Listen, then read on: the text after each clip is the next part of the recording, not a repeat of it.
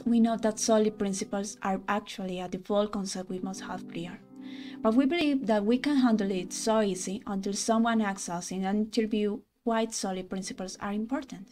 So let's see a quick and simple explanation as we like in this channel. Me Andrea again. Today I'm going to talk about solid principles using simple examples to explain each one. So let's get started with the what. What are solid principles? SOLID is an acronym that stands for 5 key design principles. Single responsibility principle, open-close principle, Liscop Substitution principle, interface aggregation, and dependency immersion principle, which are used in object-oriented software development. About the BUE, solid principles were developed by Robert C. Martin in 2000 essay called Design Principles and Design Patterns. Then, the acronym was coined later by Michael Feathers. Talking about the why, following these principles is not a cure of all and won't avoid design issues, but if we follow it correctly, they will lead to better code for reliability, maintainability, design patterns, and testability. So now having the origin clear, let's try to understand each principle. The first is single responsibility principle, which is about one class should have one and only one responsibility. So if you put more than one functionality in one class, and in the future you will need to add or change some methods, it will require another run of testing to avoid any surprise in production environment. We must have a design that is easy to change, to extend, and accommodate new functionalities and ensure this principle is respected. For this example, we have an interface called vehicle with a method calculate velocity, which is implemented into the classes car and motorcycle. The method located on every vehicle type has the single responsibility of calculating the velocity according to the type. The next one is the open-close principle. It's about software entities, classes, modules, functions should be open for extension but closed for modification. That's why I'm using this image. We see a house here and the possibilities for extension behind. Open-close principle helps you write code that is extensible and cleaner. And talking about the example, we are using the interface called vehicle again, but in this case with an abstract method called draw, which will be override on the other classes, car and motorcycle, and the main classes invokes the method draw with the parameter vehicle. So in the future, if need to add a new vehicle type, we will not need to change the main method, just extend the interface into the new type. The next principle is Liscop Substitution. In order to follow this principle, we need to make sure that the subtype respects the parent classes. In simple words, the rival class objects should complement, not substitute base class behaviors. You might be wondering why I'm using these both images about dogs, but I will explain this concept using a very well-known example.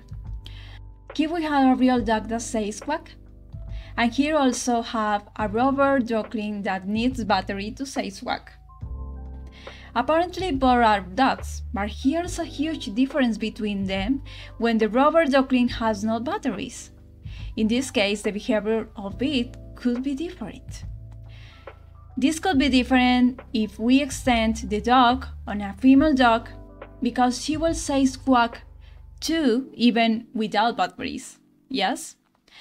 We also have this example here with the classes rectangle and square that implements the interface four-sided figure. Both have 4 sides, and the only behavior could change is the way that we use to assign the weight and the height values. The principle is interface aggregation. The interface aggregation principle states that no client should be forced to depend on methods it does not use. The principle is very similar to high cohesion principle of GRASP.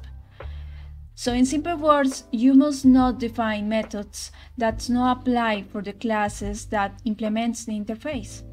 To explain this, we have an interface called product, which has the most important attributes that any product could have. And this is implemented by the class disc, but if we need to add another kind of product, like a movie, we realize that we need a new attribute to save the age.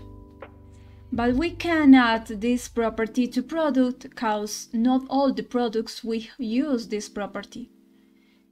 That's why I created the new interface called age-aware, and from the product type movie disk I can implement both interfaces. That's interface segregation, because each interface has a single responsibility and both are only implemented in the classes that will use the entire methods that they have. And the last principle is dependency immersion. It states that the high-level models should not depend on low-level models, but should depend on abstractions. And abstractions should not depend on details. Details should depend on abstractions. Yes, it's a kind of weird, but it states that the behavior of our class must be defined by an external interface or framework that helps us with the control inversion. It helps to increase the modularity of the program and make it extensible. In this case, the high-level module should not depend on low-level module for abstraction, and the inversion of control provides us abstraction. And to do that, we must invert the control, so the low-level module will not control the interface and creation of the object. For our last example, first we have a shopping basket, and it has two methods, shopping basket and buy.